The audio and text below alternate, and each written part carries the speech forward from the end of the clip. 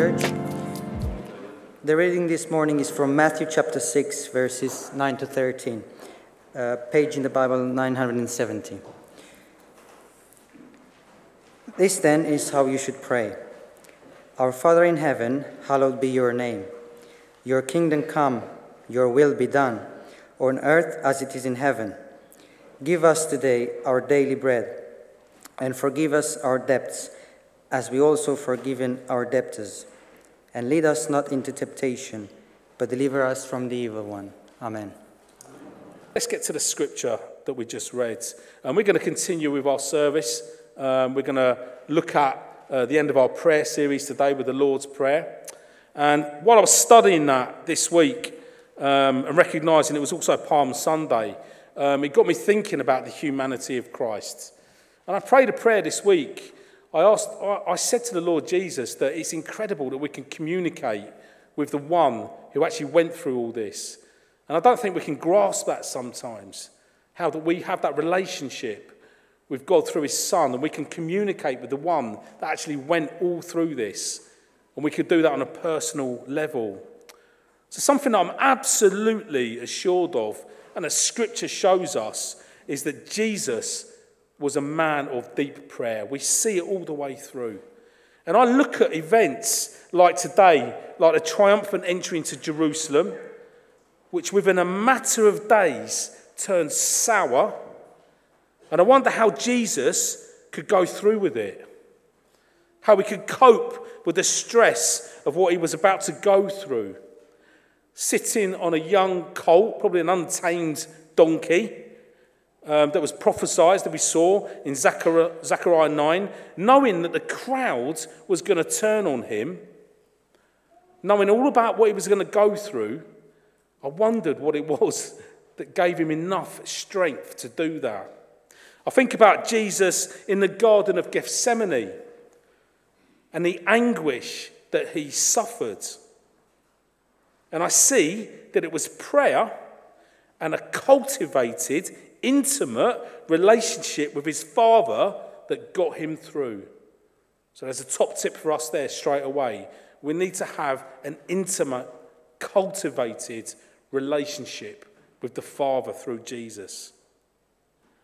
Jesus' relationship was so strong with the Father that he was able to say those incredible words in the garden, "Not my will, but yours be done."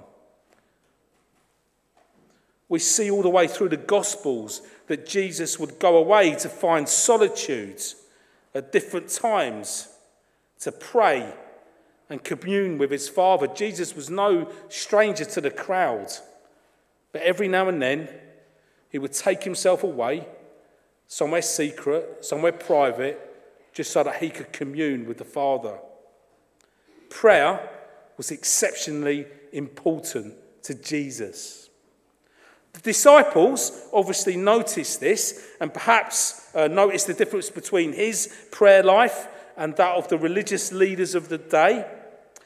And they also noticed the difference it made in his personal life. And because of what they saw, they wanted to pray like Jesus. So when they asked him, he gave them this model of prayer, which today we call the Lord's Prayer. The Lord's Prayer is a prayer that Jesus taught his disciples in Matthew and in Luke. And some people say it should be called the disciples' prayer. But this is what he said. He said, "This then is how you should pray. Our Father in heaven, hallowed be your name. Your kingdom come. Your will be done on earth as it is in heaven. Give us today our daily bread. Forgive us our debts, as we also have forgiven our debtors. And lead us not into temptation, but deliver us from the evil one." So as I've said, this prayer is known as the Lord's Prayer, or some people say it's the disciples' prayer. It's a prayer that Jesus taught. Jesus didn't give this prayer just to be memorized and recited a given number of times. In fact, he gave this prayer to keep us from using vain repetitions. In the first few verses, he tells his disciples what not to do. Jesus was good at that, telling us what not to do.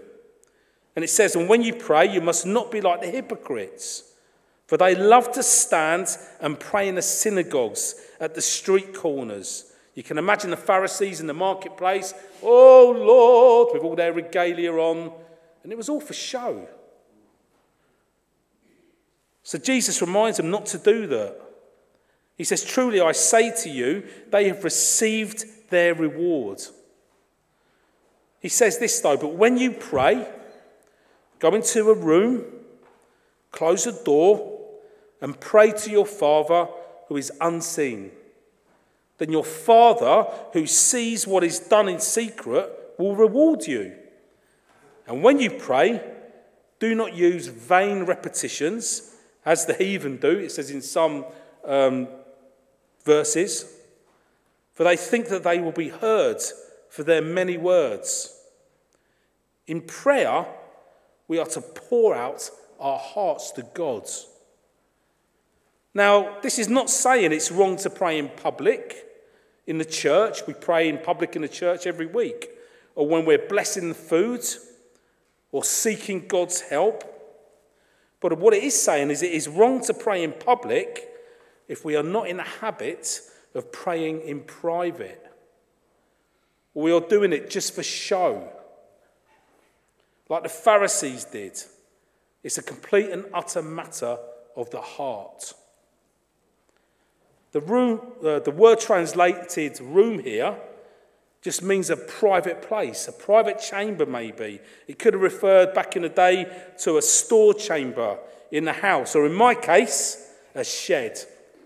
I love my shed. I've got a sofa in there. I've locked it. Amanda's not allowed in, only occasionally. And I love going into that shed. It's right in the corner of the garden. I can leave the door open a little bit. I can hear the birds sing in the morning. And it's one of the best places for me to go and pray. Jesus often prayed privately. Also, Jesus didn't say, pray in these exact words. He said this is how you should pray. Or in other versions, pray in this manner. That is, use this prayer as a pattern, not necessarily as a substitute. We must remember that God is far more interested in our hearts when we pray than he is in our words. There have been times where I've prayed and it's made no sense to me whatsoever. Stumbling, bumbling words. But God knows our hearts. He knows our deepest desires. He knows what we need more than we do sometimes. So never be afraid of coming to God in prayer and just having conversation with him. The Lord's Prayer should be understood as an example or a pattern of how to pray. It gives us the ingredients like a great tasting cake that should go into prayer. And here is how it breaks down. First of all, our Father in heaven is teaching us straight away whom we are to address. We're addressing our Father. Our Father. Jesus called God Abba Father. Abba Father. So when you pray, pray to the Father. Heavenly Father. Hallowed be your name is telling us to worship God and to praise him for who he is. Heavenly Father, we give you praise and worship. We thank you this morning. The phrase, your kingdom come, your will be done on earth as it is in heaven, is a reminder to us that we are to pray for God's plan. God's plan in the world, God's plan in the church, God's plan in our own lives, not our own plan. We are to pray for God's will to be done, not for our desires. It keeps us in tune with the kingdom. Praying like this keeps us in total communication with God. We call it establishing comms and keeping in comms and being in tune with the kingdom. If you're praying for God's plan, then you're going to be more in tune for the kingdom if you're just praying for yours. We're encouraged to ask God for the things we need. Give us this day our daily bread. God is so good. His provision is amazing. And he wants us to come to him and pray about our provision, for the provision of the church, for the provision of our families. Give us this day our daily bread. And then forgive us our debts. Also, if we've forgiven others. Reminds us, first of all, that we need to confess our sins to God, which I have to do more than once in a day, to be honest with you, and to turn from them, and also to forgive others as God has forgiven us. You know, that's where the Lord Prayer makes it easy for us, but that's not something I always find easy. But prayer is there to help us. Prayer is there to guide us and instruct us. The conclusion of the Lord's Prayer, and lead us not into temptation, but deliver us from the evil one, is a plea for help in achieving victory over sin. And it's also a request for protection from the attacks of the devil.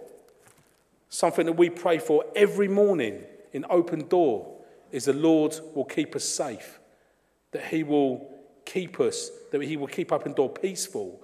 And we actually pray this prayer that no one who is intent on causing any sort of mischief will come across the wall in the forecourt, that the Holy Spirit will protect us, will protect our forecourt, and even Eld Lane. We've started to extend it now into Eld Lane, so that they don't have as much trouble as what they get. Now, I don't know about you, but I've got a confession straight away. I really struggle with my personal prayer life.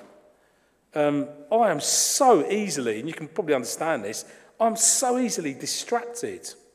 I can sit down in my shed and go, Heavenly Father, and think, I wonder what for tea. I wonder what's for tea. Heavenly Father, we give you praise and thanks. I wonder if QPR are playing tonight. Did they play tonight? Or was it the FA Cup? I can't remember.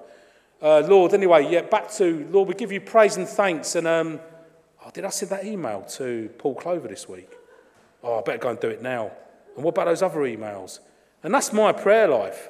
That's how it goes. So it takes me a long time to pray, as you can imagine. So I actually really enjoy praying with people at 10 o'clock in our little private room because it focuses my mind a little bit more. But something I've also done is I've broken the Lord's Prayer down into P's. So it makes it easier for me to remember. 4 P's. First of all, praise. I praise God. I always give him thanks every morning, whether I'm feeling like it or not. I praise God. Heavenly Father, we just give you praise and thanks. I give you praise and thanks. And then plan. I think about God's plan. I pray about God's plan, how that affects my life, how he can interweave me into his plan, or how he can remove me from it if I'm not doing what he wants me to. So praise and plan, and then provision. Sometimes I pray in my little office at home, and I've actually got photographs of all my family, grandchildren, children, and all my family. And I don't just pray for my own provision, I also pray for theirs as well. I want them to be provided for spiritually as well as everything else. I pray for my lost members of my family, that God will provide for them, that they will be saved, that they will be lifted up and become Christians. And then I always finish off with pardon. That's actually my longest bit probably, where I tend to get more distracted. But 4 P's: praise, plan, provision and pardon. So just as a reminder, and again, the Lord's Prayer is not a prayer we are necessarily to recite back to God over and over again. It is an example of how we should be praying. Is there anything wrong with memorising the Lord's Prayer? Of course not. Of course there's not. Sometimes, if I'm short of time, I'll say the Lord's Prayer. Is there anything wrong with praying the Lord's Prayer back to God? Not if your heart is in it and you truly mean the words you say. Prayer is all about the heart. It's positioning ourselves in front of God and saying, here I am. This is me. Warts and all. Will you accept my prayer, Lord, today? And as you come to God in prayer like that, then the rest will just follow through. We must remember in prayer that God is far more interested in our communicating with him and speaking from our hearts than he is in the specific words we use. Even Paul in the New Testament says, I come to you with no lofty words. I haven't got any lofty words. All I've got is Christ crucified. Moses struggled with his words. I'm not very great with mine. God will meet you where you are in prayer. You don't have to come to him with, oh, Lord. Just come to him as you are. He will meet you where you are. Philippians 4:6-7 declares this: do not be anxious about anything, but in everything, by prayer and petition, with thanksgiving, present your requests to God. And the peace of God, which transcends all understanding, will guard your hearts and your minds in Christ Jesus. So just a reminder, we should be praying in secret before we pray in public. Where do you pray? Where do you pray during the day? Is there somewhere you can go? Do you pray in the morning, in the evening, during the middle of the day? It's really good to find a quiet place, even in our most busy lives, wherever that may be, whether it's a shed or the downstairs toilet, wherever that may be, where you can lock yourself away for a minute or so and just give thanks to God, to consecrate your day to God. We should be praying in secret before we pray in public. We must pray sincerely. It's got to be from the heart. It's got to be from the heart. We must pray in God's will, not our will. We must pray having a forgiving spirit towards others. That's hard, isn't it?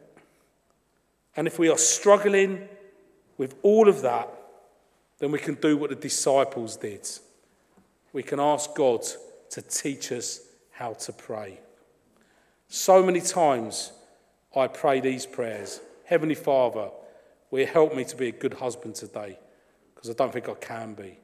Heavenly Father, will you help me to be a good worker for Colchester Baptist Church? Because without your strength, I don't think I can be. Father God, will you help me in my daily life? Because without you, I don't think I can do anything. It's recognising our needs for Jesus. It's recognising our needs that we must have help from the Holy Spirit through his Son, through the Father on a daily basis. Sometimes I ask God, Lord, will you just teach me to pray? And my last final reminder is, if you are struggling with prayer, you desperately want to, you must remember that Jesus sits at the right hand of God and he prays for you. Jesus intercesses for us. So sometimes, I come to a point, I have done in the past, where I just could not bring myself to words. It was too difficult. But I was completely assured that my Saviour was intercessing for me. I've read a few different books on prayer. I need to, because it's something I struggle with. But this is a lovely book by Andrew Murray. Okay, it's quite an old book. And it's called With Christ in the School of Prayer. And the reason I love it is it's because it's taking the prayers of Jesus. And you can't do better than to come to the school of prayer with Jesus Christ. So if anyone wants to look at that afterwards, you can feel free. But there's prayer. Prayer is for us. Prayer is for us to communicate with God. So we're in comms with him. So we're in tune with the kingdom. And that's what we're going to do now. Let's pray.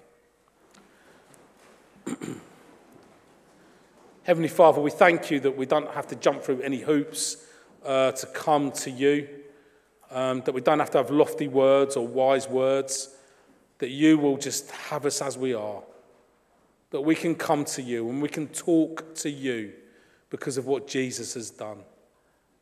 Father God, we thank you that we can step up boldly to the throne of grace and we can just talk to you, Father God. Heavenly Father, I just pray that you will meet every single one of us. Meet us where we are, Lord. Meet us where we are with our relationship with you. But help us, Lord, because we cannot do it ourselves, to make sure we maintain and cultivate our relationship with you. Father God, we thank you for the gift of prayer. We thank you that the Bible says the prayer of the righteous availeth much. It achieves an awful lot. Heavenly Father, help us to pray to you. Teach us how to pray. May we spend this week in prayer with you and pockets of the day just in conversation with you, that your will be done, that your kingdom will come.